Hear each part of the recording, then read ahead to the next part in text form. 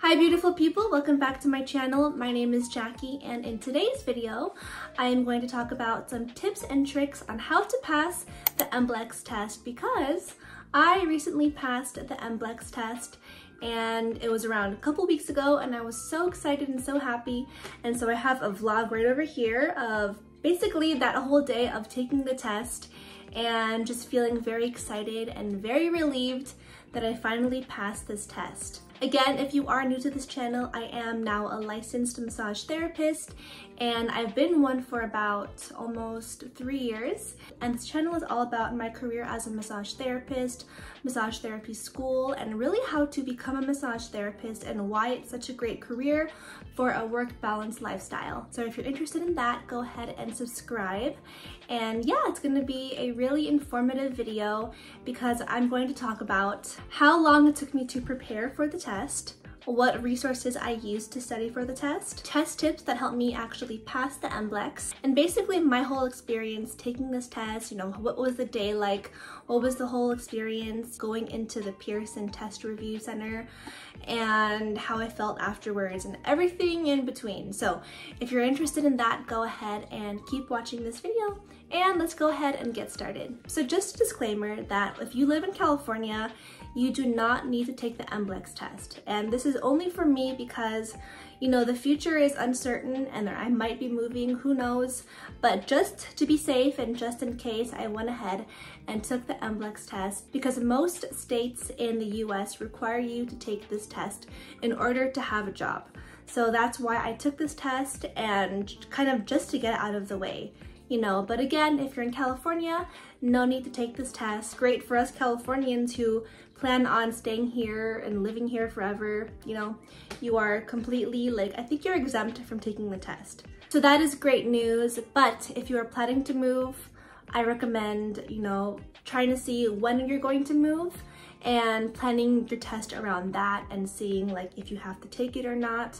So just do that research. Okay, so first off, the first point is how long it took me to study for the MBLEX. It took me 6 months, and I was pretty nervous because I had graduated massage therapy school in 2021. And I feel like all of the knowledge about anatomy, kinesiology, all of that really wasn't in like the forefront of my mind, you know? And so not that I forgot a lot of things, but I needed to refresh my mind, and I needed to like really study and prepare myself for this test.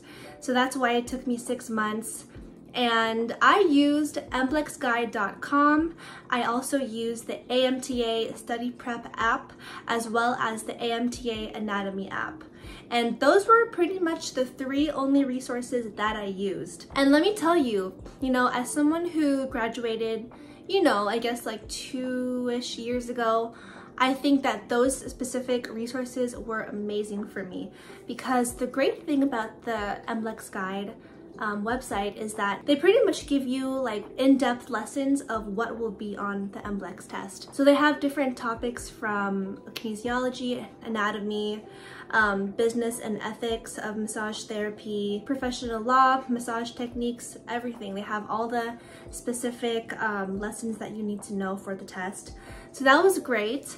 And for me, I did the 6-month package, so that was $60. And I think that's a really great price for how much information was in that website. And pretty much it's a whole course. So $60 for that whole course, and for me to pass, that's amazing. So I went ahead and, you know, really like finished all the lessons in MBLEXguide.com. And then every single day I used the AMTA Study Prep app, because in that app, it's basically just a whole bunch of multiple choice questions. Every single day they have like the questions of the day, and then they have like, you know, different types of quizzes for you. Like for example, if your weakest subject is the ethics of massage therapy, they'll give you a whole bunch of questions on that. And so I highly recommend for you to download those 2 apps. They're both free as well. One thing that I did not do enough was actually watch YouTube videos. So if you scroll all throughout YouTube and you type in like MBLEX test guides or like MBLEX study prep or how to pass the MBLEX, you'll basically find a lot of people who take practice tests on YouTube and then they explain all the answers to you. Now, if you have extra time, you should definitely watch those YouTube videos, because I didn't watch that and I wish I did, because they really explain in depth all the answers that are right. And a lot of those answers they may be on the test, who knows? But it's so helpful.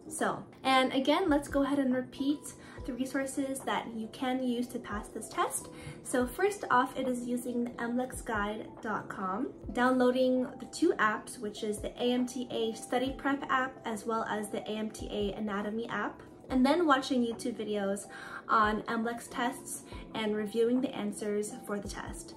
And then also what I did was, when I was studying, I had flashcards and I just basically wrote everything down on my flashcards and tested myself throughout the 6 months. All right, so now for some test tips for the MBLEX and test tips to help you with multiple choice, because it is a multiple choice test.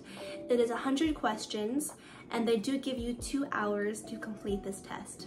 All right, so the first tip that I have is to really read the question carefully, because what they like to do is trick you with the question. And if you're not reading carefully, you will get tricked and you might answer the wrong question. And I don't say this to scare you, because honestly, in my opinion, the test wasn't too hard, but still there are some tricky questions on the test. So read the question carefully and really try to understand what they're trying to ask you. So for the next tip, it's all about the elimination process. So for multiple choice, you usually have around 4 answers, and usually 2 of those answers will be completely wrong. So as soon as possible, when you are carefully reading the question, eliminate the answers that you know are wrong. So that will usually be 2 of them. So quickly cross those out. So now you only have 2 questions that could possibly be right. So now you kind of have like a 50-50 chance of getting the right answer. So after you have those 2 answers, read the question again, read what they're trying to ask you, and make an educated guess. And again, I say educated because it has to be like what makes the most sense, what answer makes the most sense for you, right? And once you make an educated guess, go with the best answer, because sometimes what you think is right is actually right. So it's kind of like your intuition, like if you really think the answer is right, just go for it. Sometimes if we like second guess ourselves, and if we're thinking, oh, maybe it could be this one, maybe it could be that, it ends up being the wrong answer, at least for me. So if you know that it's the right answer, just go ahead and select it instead of like second guessing yourself and wasting time. So let's summarize that. So first off, read the question carefully and try to understand what they're asking you. Then you're gonna go ahead and eliminate the 2 answers that are probably incorrect. And then once you have the 2 answers that are possibly correct, go ahead and make an educated guess and really go with the best answer. Go what you feel is correct, and don't keep on second guessing yourself, because then that could waste time, and then also it could end up being the wrong answer. All right, the next tip is to take quizzes regularly. And if I were you, I would take them almost every day, depending how close you are to the test. So like if it's like 2 months or 1 month before the test, I would recommend taking quizzes almost every single day. If it's this month before the test, I would recommend taking a practice test like every single week, just to make sure that like you're ready for this test, you're ready for all the questions that may be on the test. And yeah, take as many practice tests as possible and make sure that you at least pass 5 tests. So for me, you only need a 70% to pass. However, like I try to at least have like a 75 when I'm taking these practice tests. So start taking practice tests as soon as the test date is approaching. All right, so this next tip is actually very important, and my husband actually told me to not cram before the test, because back then in my olden days when I was back in school and everything, sometimes I would cram for tests. And I was the type of student, like, yes, I had good grades and I was in advanced classes, but I do not remember too much because I crammed a lot. And I studied so much like the day before, and I would stay up until 3 a.m. and then that's just not good for the brain. If you're cramming all the knowledge in your brain, like sometimes your brain can't even process what you're studying the day before the test. So what I recommend is just really trust in yourself, and if you've studied, if you've taken 6 months, 3 months, whatever, like if you've taken 6 months or even 3 months to study and you think you're ready and you feel ready, have that confidence in yourself that you're going to pass this test. And like, don't try to like cram all the things that you don't know under like one day. I mean, it's fine to study a little bit, like, you know, the weekend before the test or whatever, but just don't go hardcore and don't like make your brain too tired before the test. You are more prepared than you think, and also make sure to have a really good sleeping schedule, like a week before the test, and especially the day before the test. At least have 7 to 8 hours of sleep, because then your brain will feel refreshed, you will feel alive, you'll feel happy, you'll feel ready for this test, confident, and yeah, it'll just be a lot easier when you are well rested and you just feel healthy. And then of course, last but not least, have a really good breakfast. You want to nourish the brain, and a lot of us, we kind of like neglect our breakfast at times, or sometimes we kind of don't really have the best diet. And you know, food is medicine, and food can really heal you, and especially for your brain, food is amazing for memory and feeling great, feeling healthy, all of that. So have a good breakfast before the test. All right, so last but not least, I'm going to talk about my experience taking the test and what you can expect while taking the MBLEX test as well. So my test was at 8 a.m.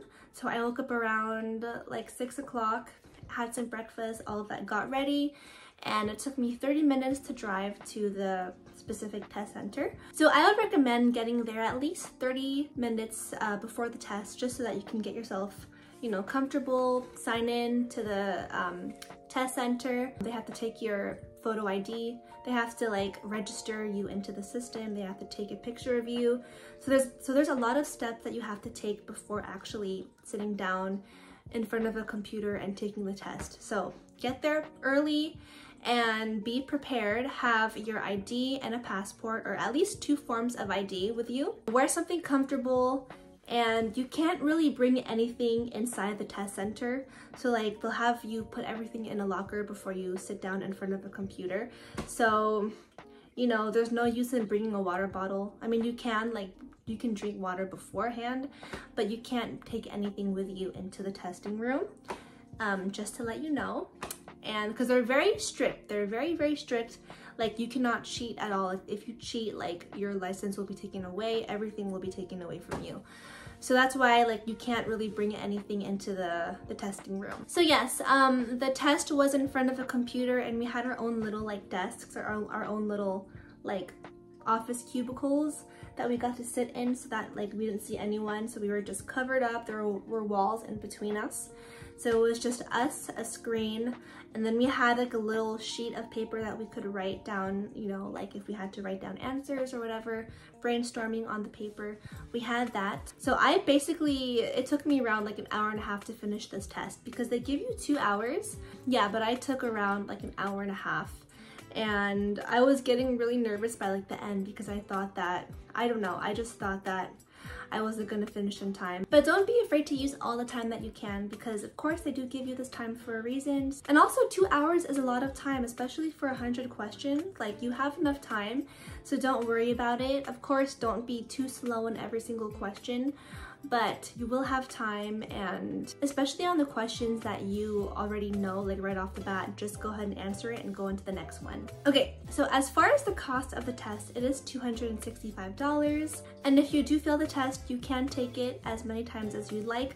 You do have to wait 30 days in order to take the test. So that is pretty much it. That was my experience taking the MBLEX test.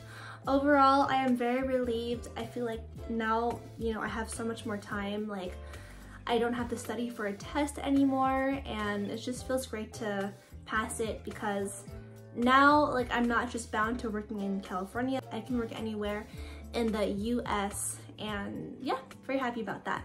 So if you have any MBLEX questions, go ahead and comment down below. I love you guys so much, and I will see you guys soon. Bye!